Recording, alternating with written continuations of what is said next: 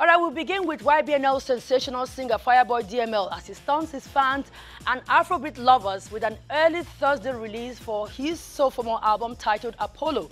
The album immediately jumped on the Nigerian Twitter trend as early fans to listen to the full album could not contain their excitement. With generally positive reviews already dominating the comments about the new album, some hardcore fans are already comparing him with self-acclaimed African giant Burna Boy, whose recent album, Twice as Tall, has earned #1 status in 22 countries in aggregated numbers across various streaming portals. Apollo features guest appearances from The Smoke, Wande Cole, YBNL labor boss Olamide.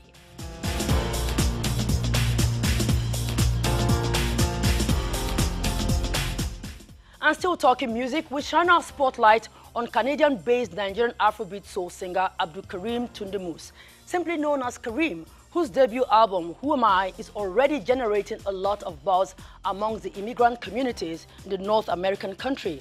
Karim hopes that he can someday use his music to introduce some of the pronounced Nigerian culture to the rest of the world.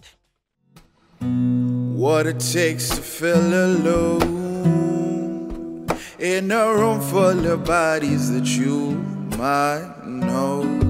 Hey Kareem. Yeah. Let's go drink up and smoke up. It's the summertime, yeah.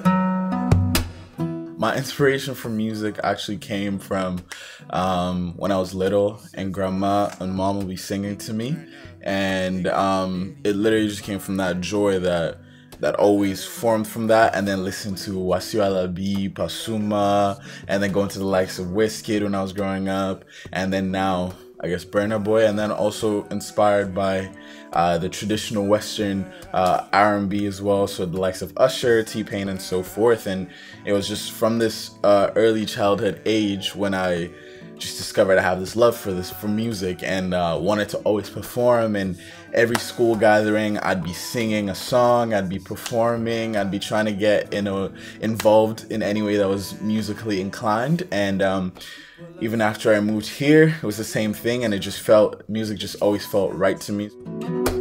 Am I living in a dream? Is this somewhere I should be? Is this somewhere I should be? 'Cause it ain't here.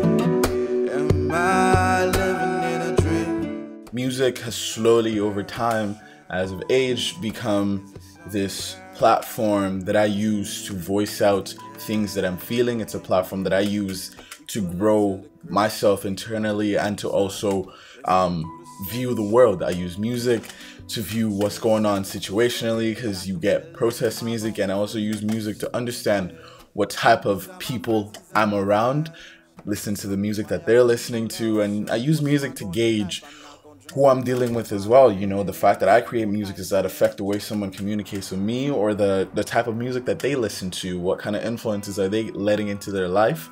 So music is almost the goggles and the shades that I'm using to view life.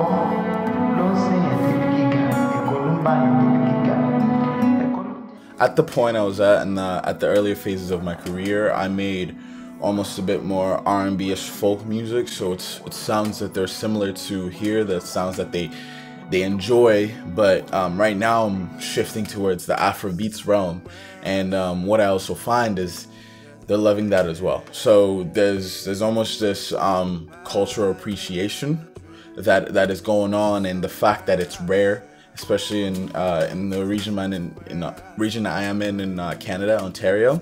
It's very rare to get a lot of Afrobeats artists, and they're embracing it and they're loving it as well. And we also have Naija people here as well, so we be vibing, and I use it to connect to the Nigerians here and to the immigrants here. And yeah, there's also almost this mentality of like, you're immigrant, I'm immigrant. I love Afrobeats, understanding Pidgin English and understanding everything I'm talking about. And with my songs as well, the fact that there's meaning and there's a message behind every song, I feel like that also helps people connect to it as well, regardless of whether it sounds like an Afrobeat track or a folk track or an R&B track as well. So it's been a bit different, but I've used what I've learned here and what I've learned back home to be able to kind of connect to different types of audiences, different types of people, and it's been a great experience making music here. And I'm very excited for the next chapter to be able to make music. I living in a dream.